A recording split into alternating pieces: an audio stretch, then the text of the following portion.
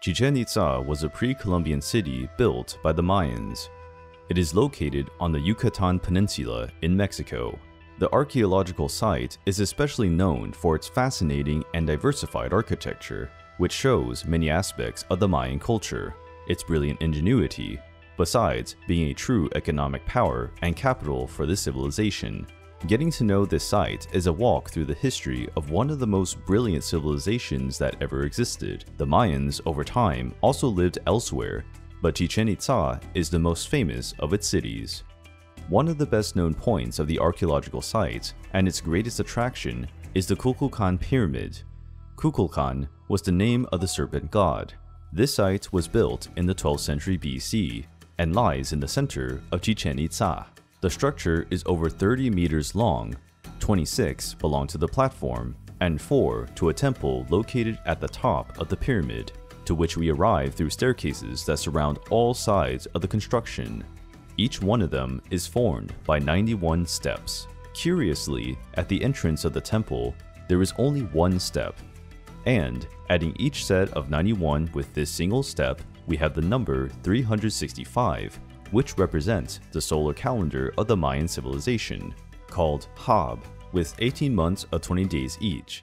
On the sides, we find 52 rectangles symbolizing the weeks of the year, and 2 equinoxes. In fact, in this same place, during the spring and autumn equinoxes in March and September, there is a projection of lights and shadows in triangular reflections that form the image of a snake that seems to climb the stairs to the top of the pyramid.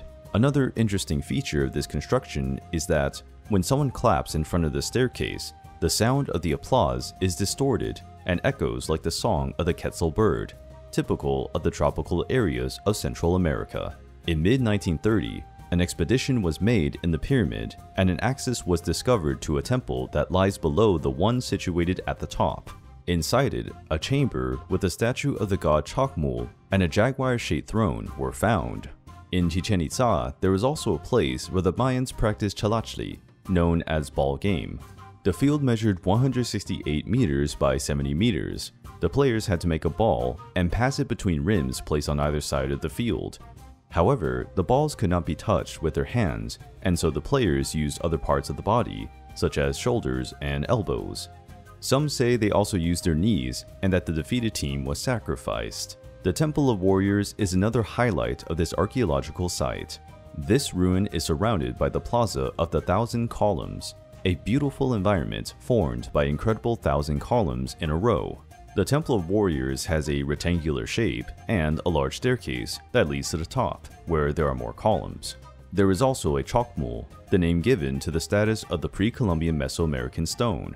There is also El Caracol, or the Observatory, a space that the Mayans used to make astronomical observations.